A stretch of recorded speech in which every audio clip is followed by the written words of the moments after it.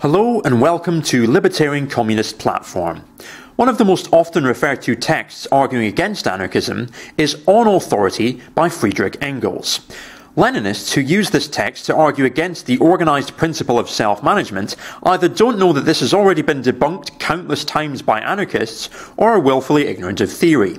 I thought I would debunk it again to hopefully set the record straight as best I can. We're going to work through this point by point, so let's get started. A number of socialists have latterly launched a regular crusade against what they call the principle of authority. It suffices to tell them that this or that act is authoritarian for it to be condemned. This summary mode of procedure is being abused to such an extent that it has become necessary to look into the matter somewhat more closely. Authority, in the sense in which the word is used here, means the imposition of the will of another upon ours.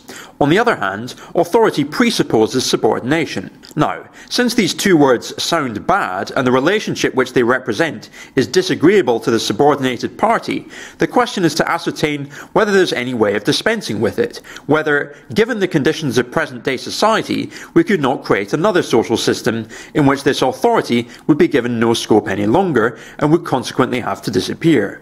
On examining the economic, industrial and agricultural conditions which form the basis of present-day bourgeois society, we find that they tend more and more to replace isolated action by combined action of individuals. Modern industry, with its big factories and mills, where hundreds of workers supervise complicated machines driven by steam, has superseded the small workshops of the separate producers. The carriages and wagons of the highways have become substituted by railway trains, just as the small schooners and sailing feluccas have been by steamboats. Even agriculture falls increasingly under the dominion of the machine and of steam, which slowly but relentlessly put in the place of the small proprietors big capitalists who, with the aid of hired workers, cultivate vast stretches of land. Everywhere, combined action, the complication of processes dependent upon each other, displaces independent action by individuals. But whoever mentions combined action speaks of organisation. Now, is it possible to have organisation without authority? Okay, so first of all, Engels appears to be conflating collective organisation with hierarchy. Anarchists see the freedom of all as the necessary premise and confirmation of the freedom of each. Mikhail Bakunin and Karl Marx, although they had a lot of disagreements, had a similar conception of what freedom is. They both held that a materialist conception of freedom is eminently social. In Man, Society and Freedom, Bakunin writes, "Man completely realises his individual freedom, as well as his personality, only through the individuals who surround him, and thanks only to the labour and the collective power of society." Bakunin continues and says, "Man becomes conscious of himself and his humanity only in society, and only by the collective action of the whole society. He frees himself from the yoke of external nature only by collective and social labour, which alone can transform the earth into an abode favourable to the development of humanity."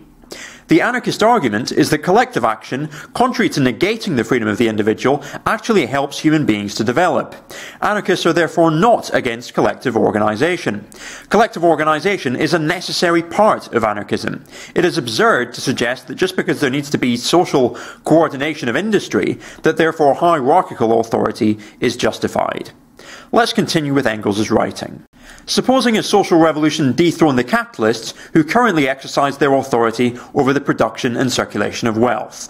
Supposing, to adopt entirely the point of view of the anti-authoritarians, that the land and the instruments of labour had become the collective property of the workers who use them. Will authority have disappeared, or will it only have changed its form?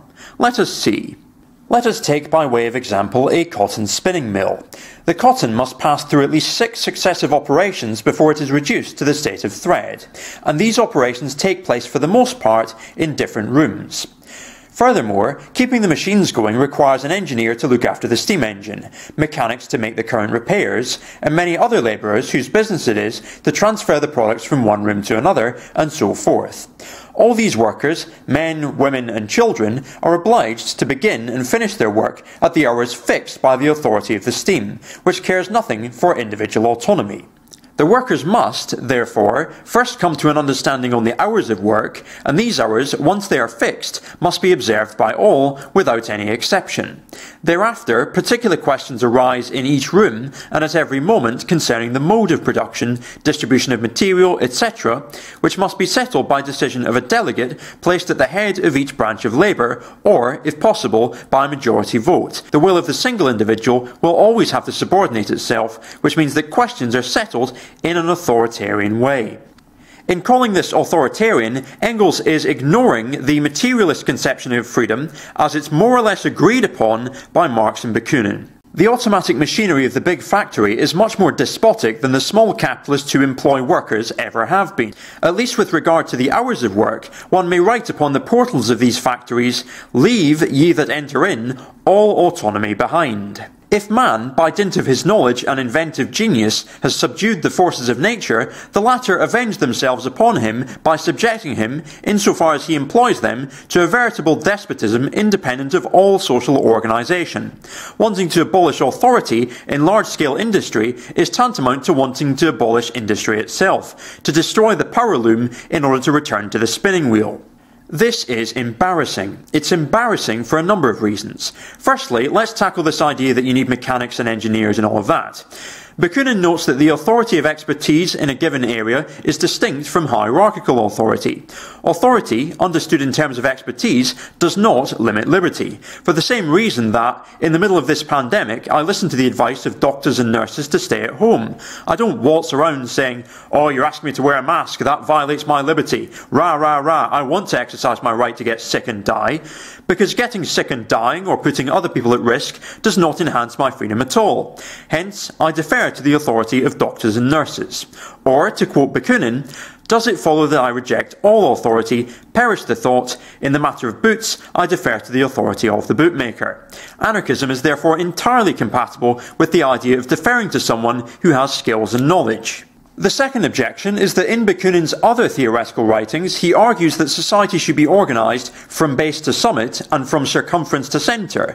In other words, society should be organised from the bottom up rather than the top down by means of free federation of the associated producers. Free federation of the associated producers is entirely compatible with delegation. In fact, anarchists are generally in favour of a system of democratically elected, instantly recallable delegates to collectively manage things like large-scale industry. Another alternative would be rotation, i.e. everyone gets a shot at being a delegate. The third objection is, in a communist society, we seek to abolish the division of labour, and that goes straight back to Marx. And if that's what we're setting out to do, certain things do need to be worked out. There would be a lot of boring admin that would need to be done under socialism, but it would be very important that said admin is not monopolised and made the reserve of an elite class which organises things in its own interests. So we need to share the administrative labour if the overall division of labour is something we wish to overcome. Not only does this idea go back to Marx, but also workers establishing cooperatives in Argentina, for example, have experienced alienation because of the division of labour in said cooperatives. So the division of labour needs to be overcome as part of the revolutionary process, and that's an important objection. Let's continue with Engels' 19th century equivalent of a galaxy brain take. Let us take another example, the railway. Here too, the cooperation of an infinite number of individuals is absolutely necessary, and this cooperation must be practiced during precisely fixed hours so that no accidents may happen. Here too, the first condition of the job is a dominant will that settles all subordinate questions, whether this will is represented by a single delegate or a committee charged with the execution of the resolutions of the majority of persona interested. In either case, there is a very pronounced authority. Moreover, what would happen to the first train dispatched if the authority of the railway employees over the passengers were abolished? This is, again, a question of expertise which, as I've already stated, anarchists have no problem with. However, I want to offer a counterexample here, which is the historian of the Spanish Revolution Gaston Leval's work, Collectives in the Spanish Revolution. Now, in fairness to Engels, this revolution was long after he died. However, if the word praxis means anything, then we should learn from what we've experienced and adjust our theory accordingly. Leval gives a detailed analysis of how anarchists managed the transportation system in Spain. Now, because of the conditions given by the Civil War and the energy and resource demands of that, organisation of the transportation system was difficult, but they did manage it, including railways and tramways. When I submitted arguments like these to the most rabid anti-authoritarians, the only answer they were able to give me was the following: yes, that's true, but there it is not the case of authority which we confer on our delegates, but of a commission entrusted. These gentlemen think that when they have changed the names of things, they have changed the things themselves.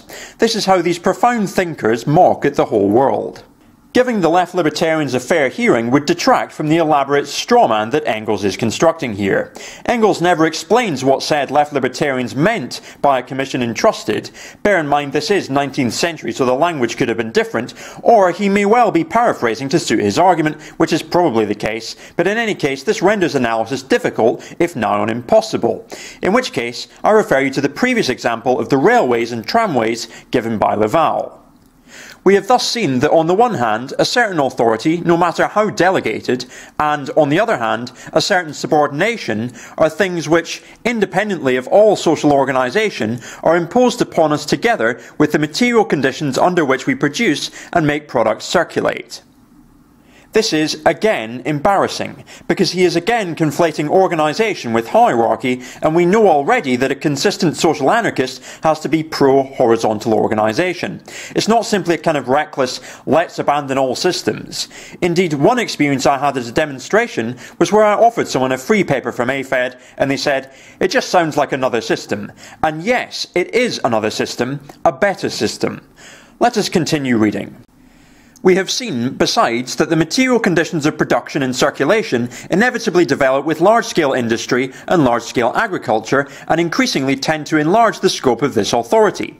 Hence, it is absurd to speak of the principle of authority as being absolutely evil and of the principle of autonomy as being absolutely good.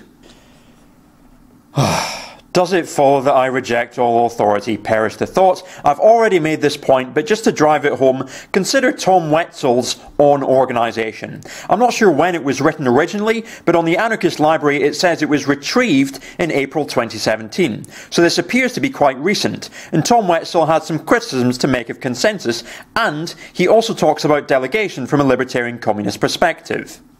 Wetzel writes, it is possible to elect people to perform delegated tasks without creating a top-down organisation.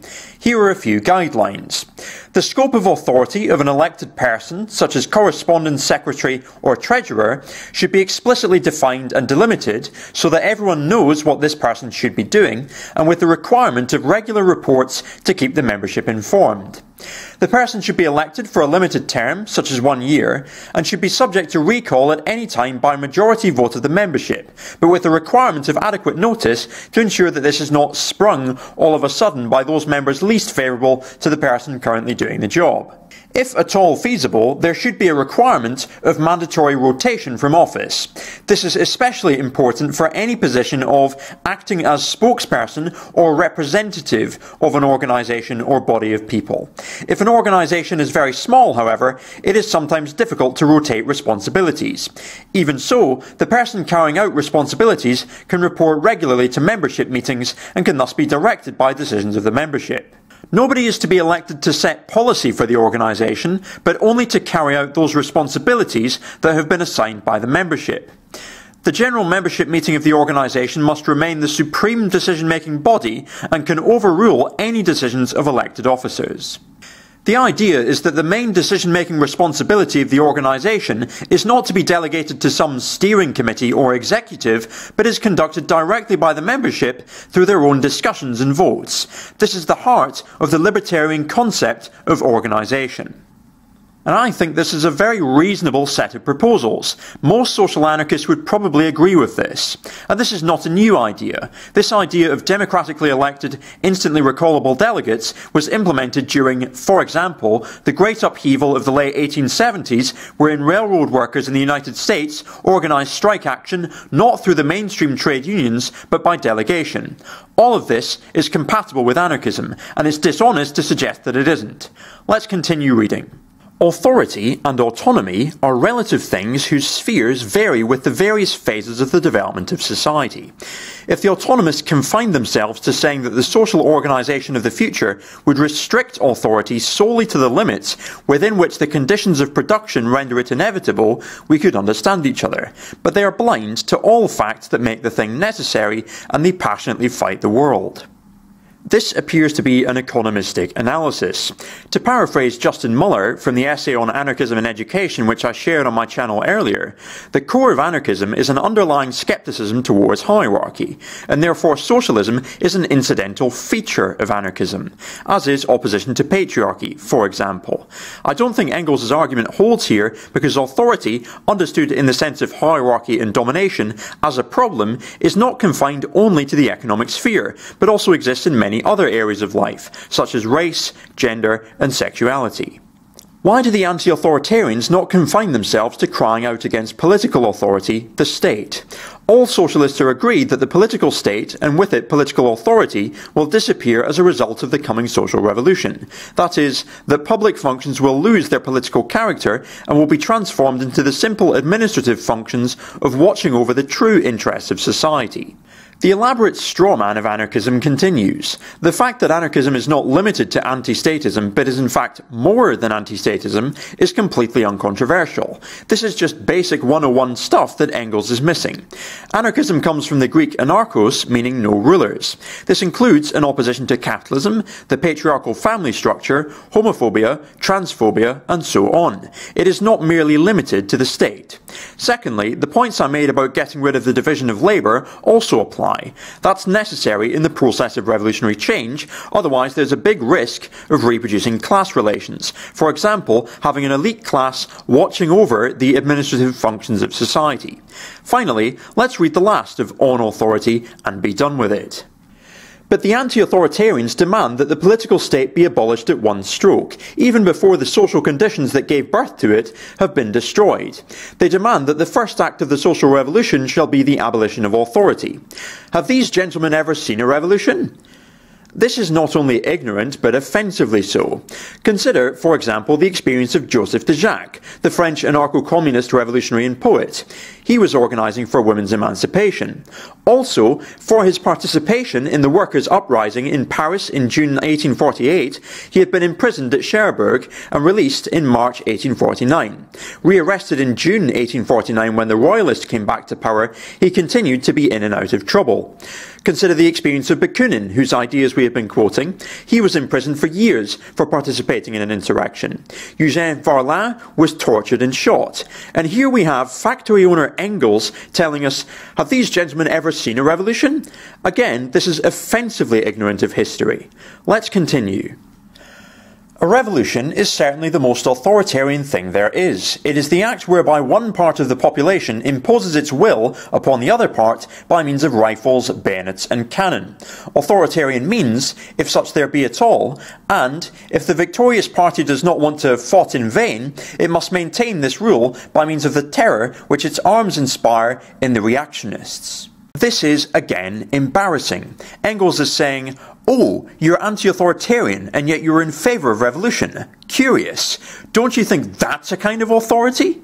This is reactionary. It's almost on the level of the reverse racism logic. The oppressed class using armed force to overthrow oppression and repress the capitalist class is in fact anti-authoritarian, and for Engels to argue otherwise is quite frankly a betrayal of socialist values.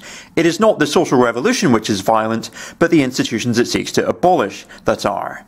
Would the Paris Commune have lasted a single day if it had not made use of the authority of the armed people against the bourgeois? Should we not, on the contrary, reproach it for not having used it freely enough?